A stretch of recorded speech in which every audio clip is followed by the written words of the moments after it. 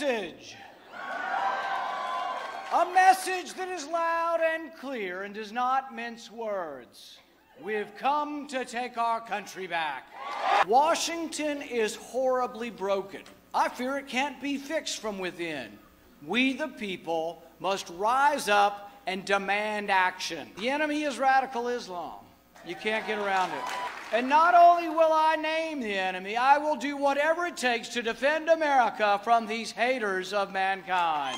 I will oppose any deal that does not end Iran's nuclear ambitions and have strong verification measures. Today begins the journey to take America back.